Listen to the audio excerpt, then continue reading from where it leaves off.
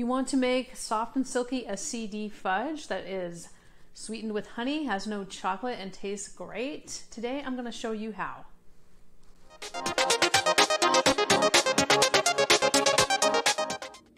So today I'm going to show you 5 easy steps to make this soft, silky white fudge that is SCD and Paleo.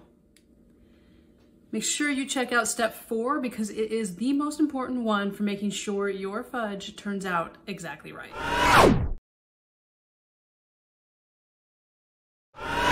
First, one of the secrets to this SCD fudge is the sweetened condensed coconut milk. That just gave it the extra what it needed to make it more fudge-like when I first tried to make this. Making sweetened condensed coconut milk is pretty easy. You just need coconut milk and honey. All we're doing to make the coconut milk condensed and sweetened is we put the honey and the coconut milk together in a pan. We bring that to boiling, and then we reduce the heat and let it simmer for about 20 to 30 minutes to let it thicken up and reduce the volume by about half. So when we're done, we want to have about 1 cup or so, maybe a little over of sweetened condensed coconut milk. We have the coconut milk ready. You can use it right away. If you're not going to use it, just put it in an airtight container and store it in your refrigerator. But if you're going to use it right away for your fudge, you can just put it back in the pan, and then we're going to add our other ingredients. So we're going to be adding the rest of our ingredients except for the vanilla. It's a 1/2 cup of cashew butter, a 1/2 cup of cocoa butter, and a 1/4 cup of honey.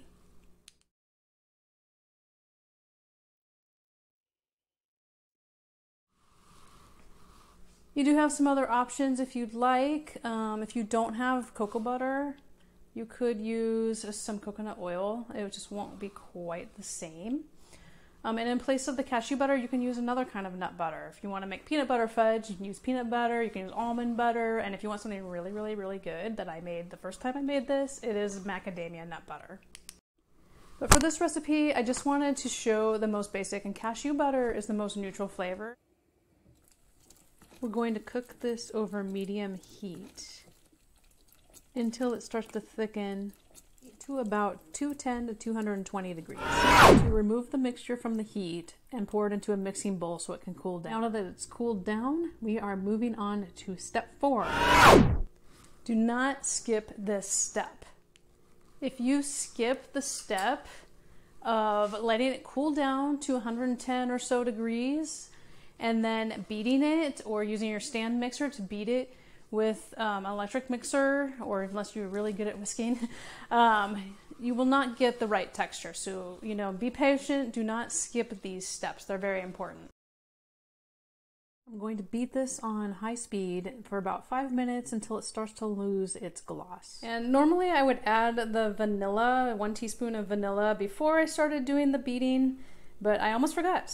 But it's fine now. I'm just gonna add a teaspoon of vanilla.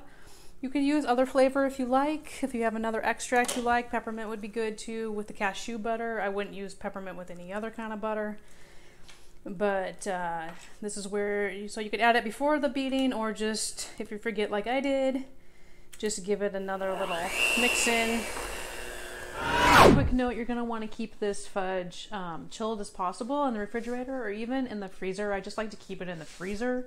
It doesn't even get too hard in there.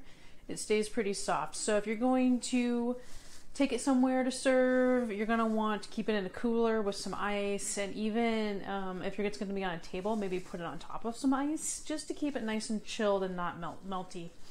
I have lined this as an 8x8 glass pan. I lined it with some parchment paper. I just used some clips on here so it wouldn't move around while I was doing this video, but it does make it a little nicer to get it in. So we're just going to pour this in and then spread it into an even layer.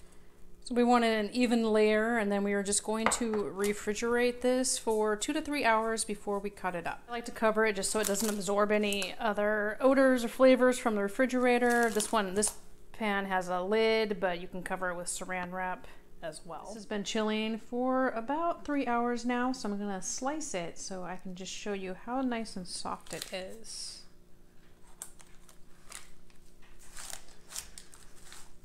And here is our first piece. As you can see, it's nice and soft. So usually when you make SCD candy, it's kind of hard and glossy. So this is soft, even though it's been chilling for quite some time. So let's give it a taste. This is so good. I wish you could taste it. But it is nice and soft and smooth. The texture is just so good. What I love is just how nice this looks. You can see it's nice and smooth. It actually looks a lot like the fudge you're going to see in a fudge shop. So this came out perfect. And that is my recipe for making a perfect SCD white fudge. If you enjoyed this video, be sure to give it a like and subscribe so you don't miss any of my videos. And if you want to see one of my favorite SCD recipes, check out this video right here.